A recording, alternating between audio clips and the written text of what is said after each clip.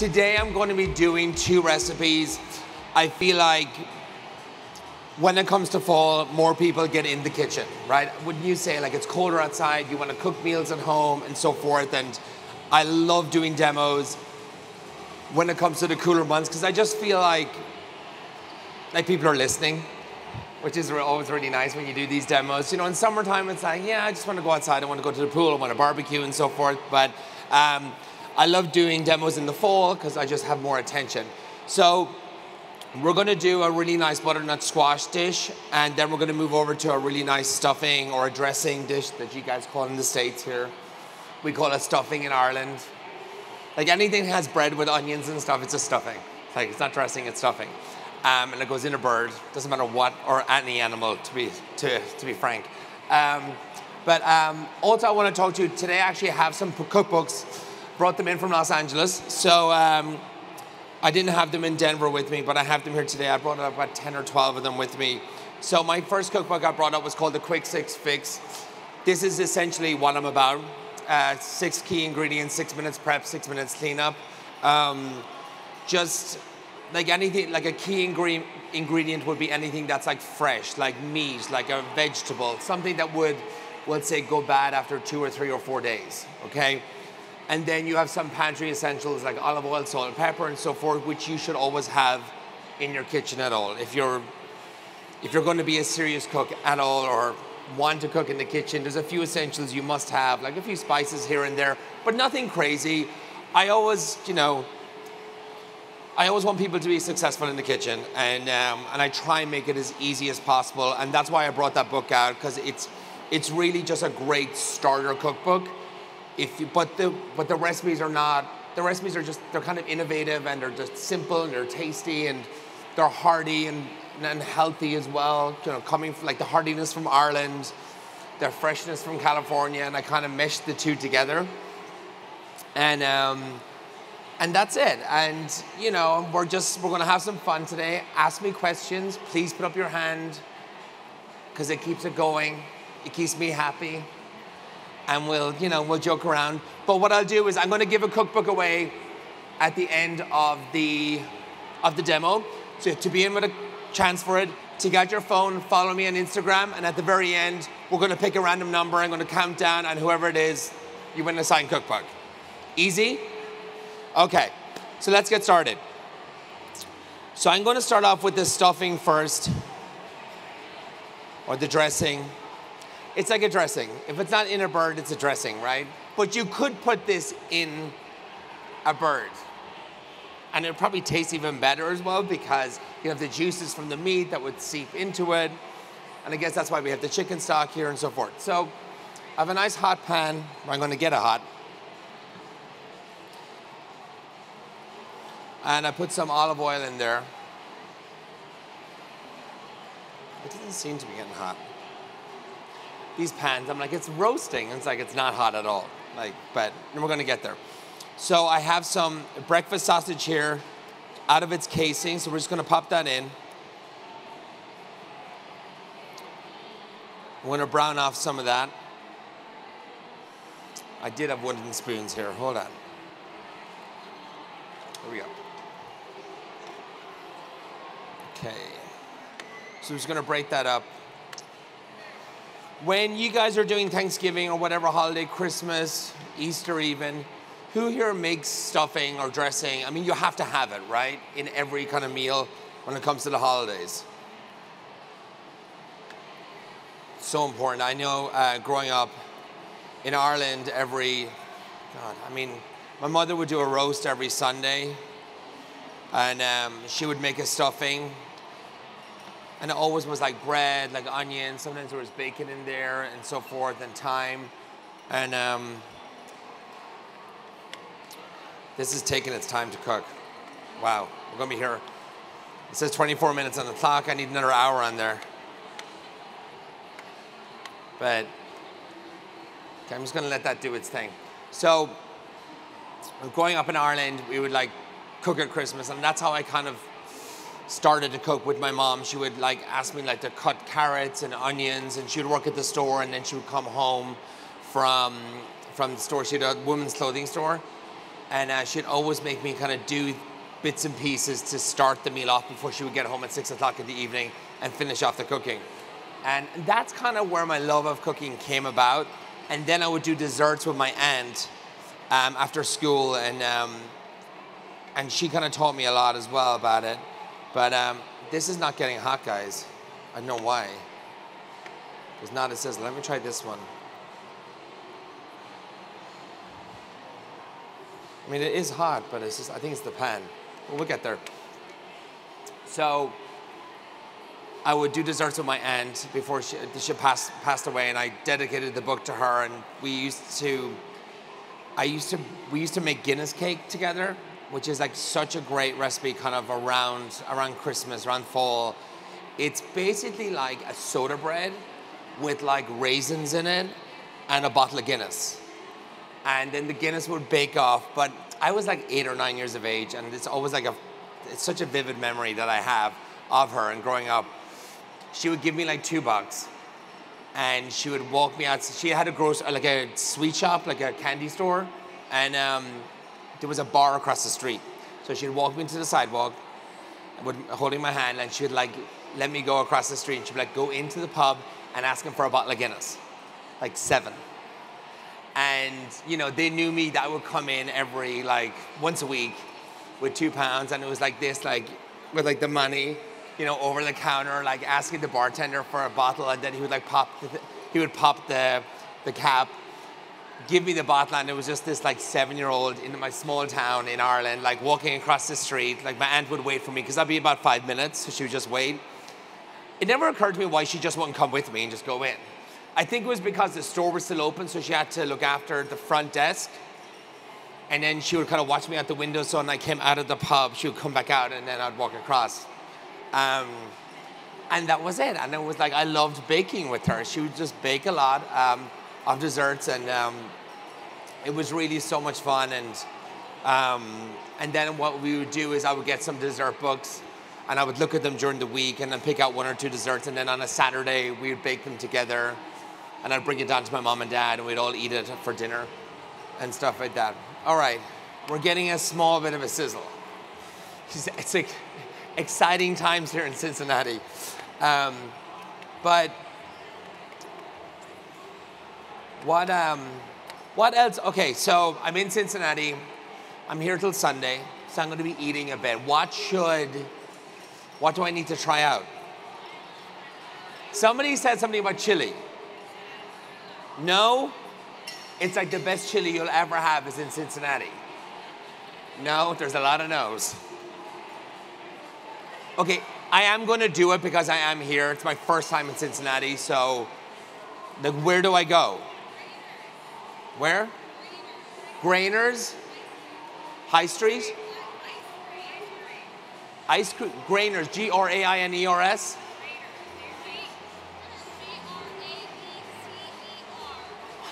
Craners. Craters. Raiders ice cream. Skyline chili. A barbecue, Montgomery. I love barbecue. That is, if people say, everybody asks chefs, like, what's your favorite food? It's a thing I get all the time. Barbecue. I love American barbecue. It's like the best. Okay. So I'm going to add in a half a cup of onion. And we're going to get that going. What I'm going to do is I'm going to put the lid on, just to kind of keep the heat in. I think it's just taking a bit because the pan is so big and like the ring is small. And I love to cook on gas, so electric is quite slow. But what I got here is we have some sourdough bread. Now this is an important part of a stuffing, I think. Now, generally you would get sourdough bread. Take the crust off all the time. Don't keep the crust on there, because you just get a nice, finer stuffing that's more even all the way around in every single bite. So that's why I would do that. And then I would toast it, because we're going to be mixing chicken stock and some butter with it afterwards, and we wanted to absorb all those wonderful juices, and but still have a nice texture to it. And that's why I toast the bread. And just like take off the So actually I got some here, I'll just like do it. So I just like take it off. And also tip, if you have any day-old bread, it's just the best for using for stuffing. It really is. My mom like would always overbuy, and there'd be bags of breadcrumbs in my house, like literally bags. And it was like we'd nearly have stuffing like 2 or 3 times a week. I was like, you need to stop. Like we're just not doing that. And then all I do is just tear it up on a tray, mix it with some olive oil, and you can do that. If you have any leftover bread, you can just get a few bags or like a Ziploc bag and put it together, and then maybe just plan to make kind of stuffing at the weekend or so forth, or dressing. Another favorite of my dressings is I love a cornbread dressing. And what I'll do is like I'll put like cherries and like dates through it with some chicken stock and thyme. It's really nice with a pork chop. Super, super nice. I was on the fence. I was like, should I do a cornbread stuffing or should I do this one? I like this one because it's kind of an all year round stuffing. You can make it at any time, which is nice. Okay, we're getting a good sizzle now.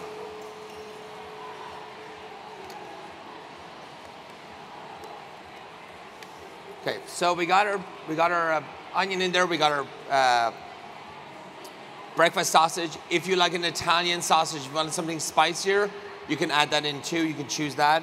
I'm going to add in some chili flakes because I like to control my spice. Some thyme leaves. What I didn't add was some salt and pepper.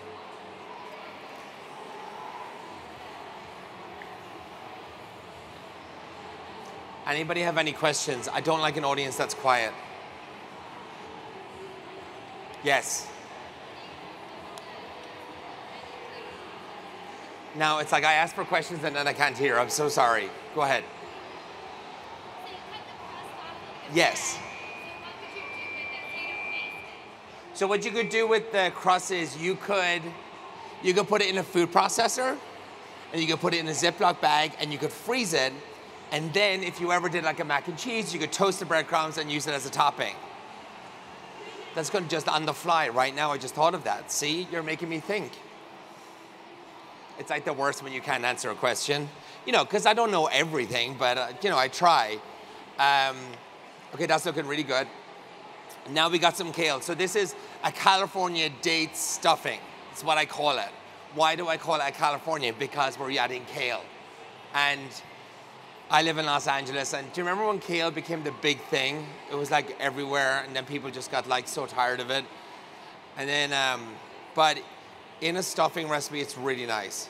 It just adds some really nice color. It's healthy, it's good for you. I always find it's different. And especially like with kale, like in salads, people find it very hard to digest. And I get it. Like what I like to do with kale, if you're having a kale salad, get some like olive oil and lemon juice together and massage it maybe 30 minutes before you're going to eat it. And it'll break it down.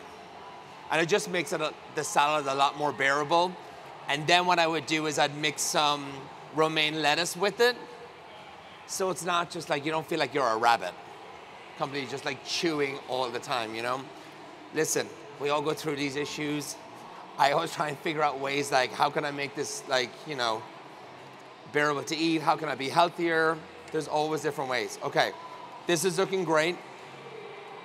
All in one pan. Now, I'm gonna add the bread in here, all right? I'm gonna get those flavors going.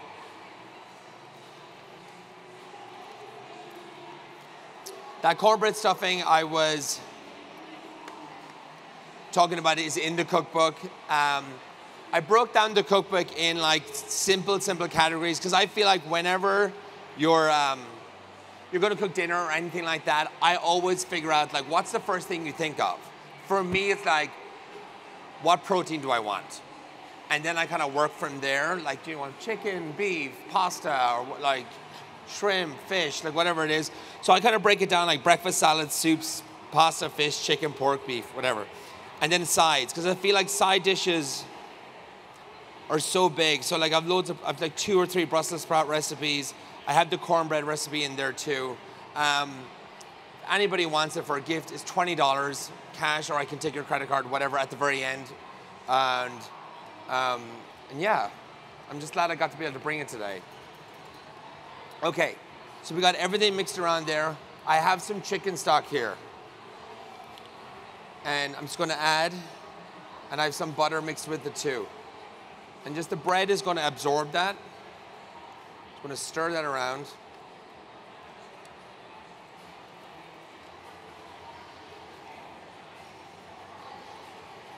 You want it wet, but you don't want it super, super soggy, because what's gonna happen is, after we're done with this, it's going straight into like a Pyrex dish, and we're gonna bake it at 400 degrees for about 15 minutes.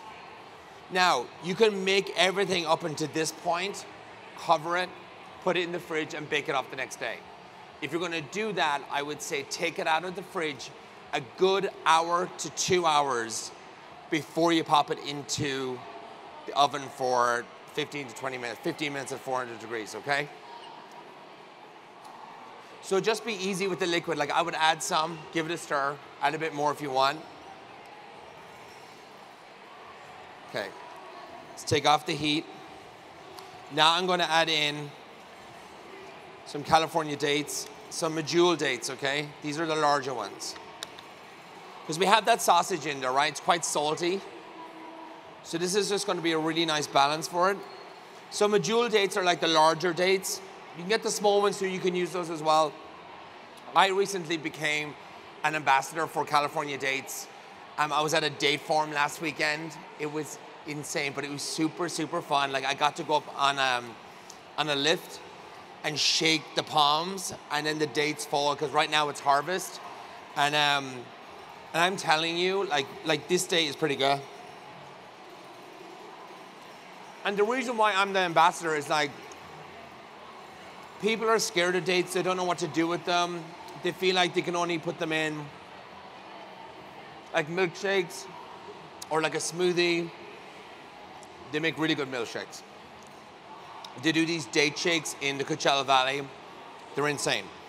And so what I'm trying to do is kind of not like make dates cool, like just kind of in a way, but kind of like just younger and hipper, and like, hey, you can use them in all types of cooking. I mean, especially with the fall now, like adding it into this stuffing, it's super delicious. Or else I always think, if there's any dish that has dried fruit in it, you can substitute in dates. And dates, I find they have characteristics of like toffee, of caramel. So think about that too. And you can substitute it in for sugar in baking recipes. If you chop that up, you can, and if you heat it up with some water, melt it down, and you can do cup for cup, or half a cup for half a cup of sugar. And it's just a better sugar for you. It's a low glycemic index. And whatever, I'll stop talking about that, because it's like, okay, Stuart, we get it. Like, we got it. Okay, so we got the stuffing. Looks really good. Can you guys see this? Okay.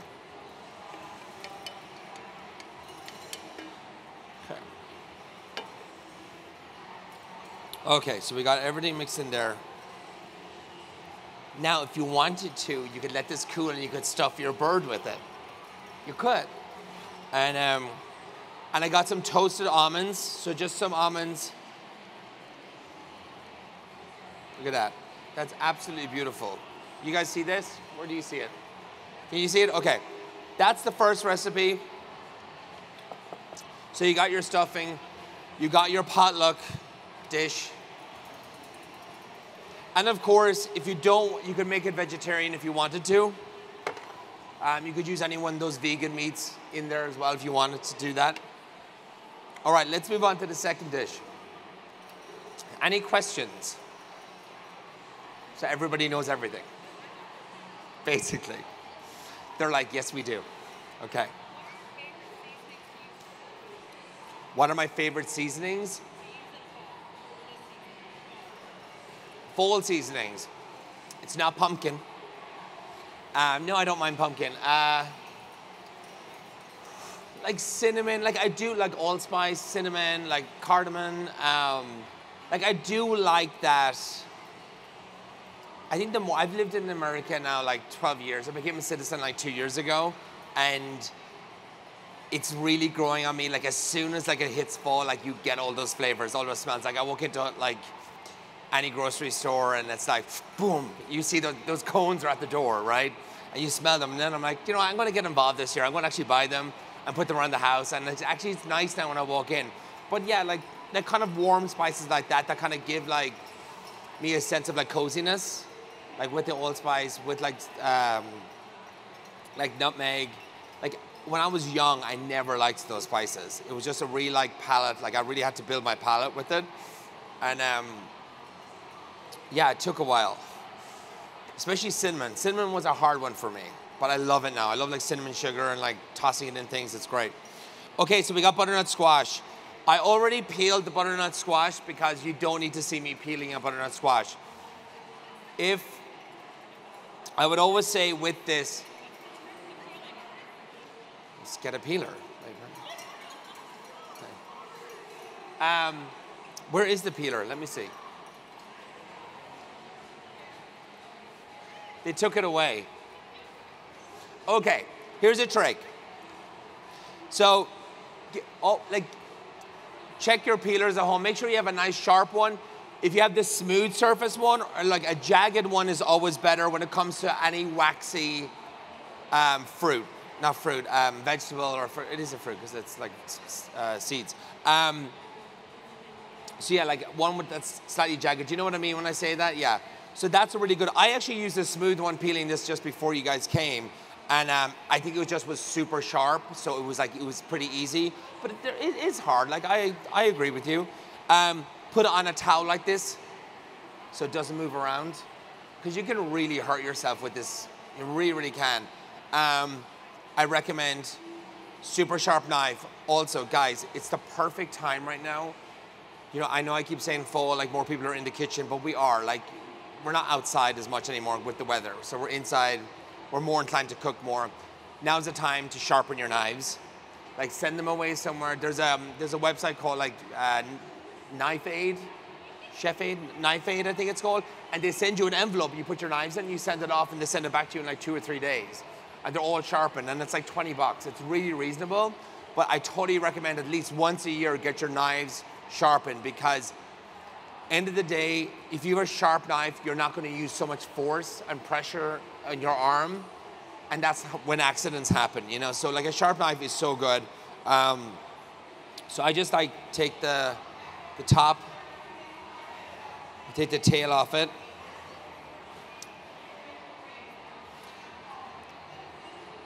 I mean, this is what it is, so I just kind of go into the middle. And just slowly do it. Nobody's in a rush. And just take your time. Because seriously, I mean, this could be. I've never seen anyone do this, like, have an accident with this before in culinary school, even. And you know, we've pretty much seen everything there. So we take out the seeds.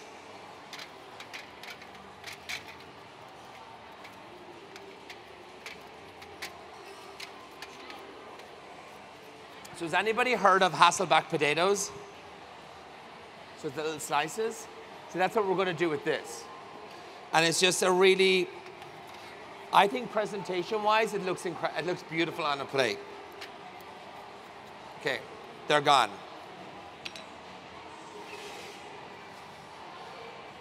Next thing what we'll do is pop these on a tray.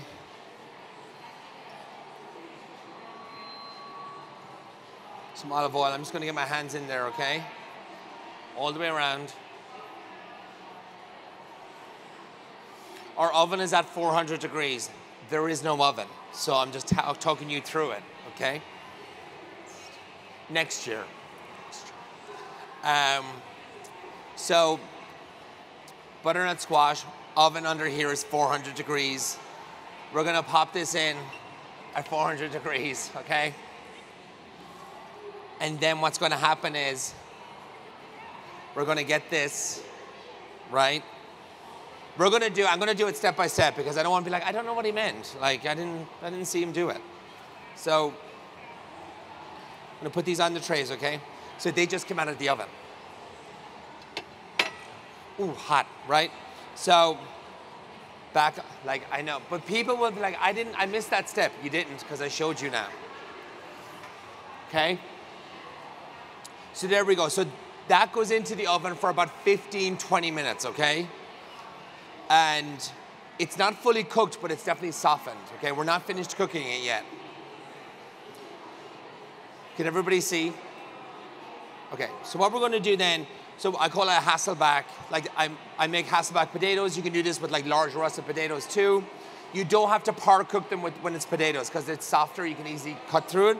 So what we're gonna do is cut like 3/4 of the way down. And we're just gonna do slits like this. Now a trick to make it easier. You can get a wooden spoon like that. You can get another one. Okay? Now you can mess it up. So you just go. That makes sense? Or you can get chopsticks. Chopsticks works too. I messed it up. It was overcooked. No. Okay, you get the gist though, okay? So 2 minutes left. That's not gonna happen. Okay. So we'll do this here. And it's okay, look, if it falls apart, that's okay. Just put it back together like that. We're all good.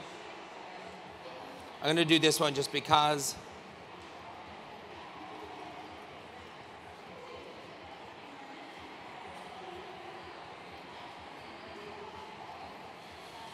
Okay.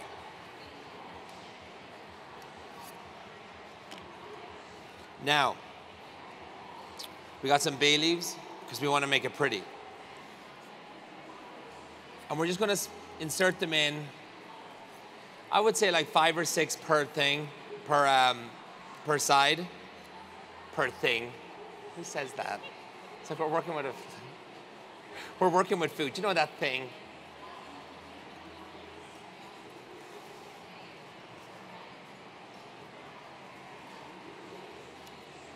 But I just think this dish looks so beautiful when it comes out of the oven, and the bay leaves give it just a really nice flavor.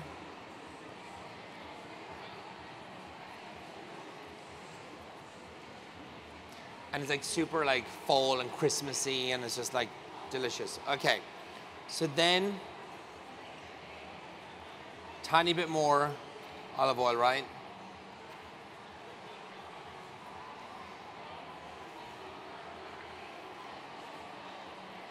Oh, here we go. Hit it with some salt and pepper.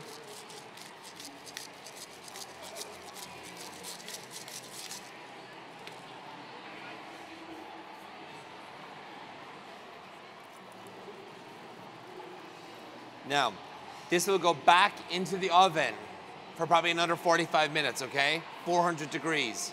Just keep an eye on it. If it looks kind of dry, maybe just some melted butter. You can brush it over with too, like you're basting it. And then it's gonna come out like this. Just cooked, it's cooked. So then we have that. So that's gonna cool, right, for a minute. I think mine was prettier going in, right? I was like, yeah, I think, look, all butternut squashes are different. Like this is a fabulous one right here. Like look how long that one is. So I feel like if you can get a nice big one and you have a lovely like round platter, you can just lay 2 of them. You know, it just look really nice. And you can decorate it with some more bay leaves and so forth. All right, so we got our food processor here. I'm gonna put down this book. And we're gonna make a parsley pesto. So I'm gonna add clove of garlic, some parsley. I know what people are thinking, like, is that going to be bitter because it's parsley and so forth? And yeah, you are right. But we're going to sweeten it up with some honey. olive oil, some honey. What I also like to do with this, if you want to just make it even simpler, you could get maple syrup, right? Put it in a saucepan and get some Fresno chilies or Thai chilies and slice it and just bring it at a really low heat for about 20 minutes to infuse like the spiciness of the pepper. Because a bit of heat that goes on this with the sweetness of the maple is really nice too. Some Parmesan and some pistachios.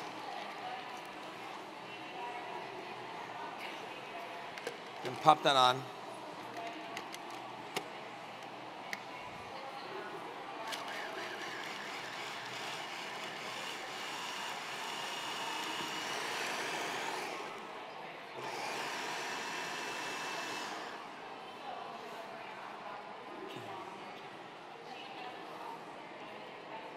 It's gonna add a tiny bit. I just want to loosen it up a bit. You can use this pesto on toast if you wanted to. You don't have to put it on just this. Pesto is pesto, it's so tasty. That,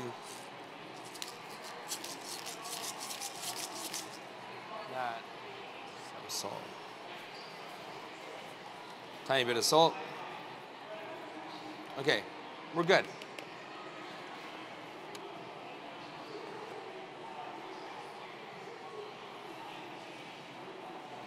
It's looking really good.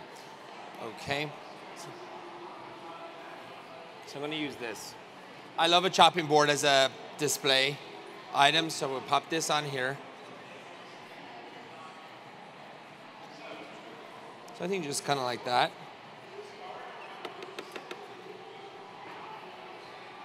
And then we just get our spoon and just kind of just drip it over. Like this.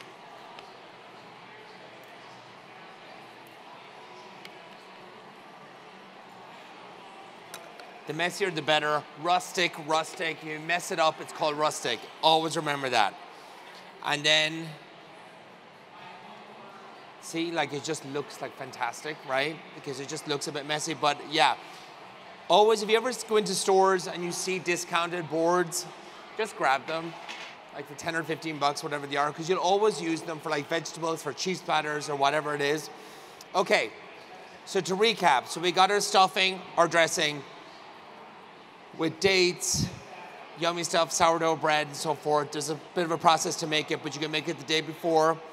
With this, you could do this the day before too, keep it wrapped in cling wrap overnight, and then when you take it out to assemble it, warm it up in the oven, pop back in the bay leaves, put your pesto over it. You can buy store-bought pesto, but the parsley just was really nice with the sweetness of the butternut squash. There's bitterness there, and then the honey, it's really nice. And yeah, and that's it. Like, you know, kind of healthy sides. Thanksgiving's around the corner. Please try these, and that's it. I'm Chef Stuart. I hope you enjoyed this.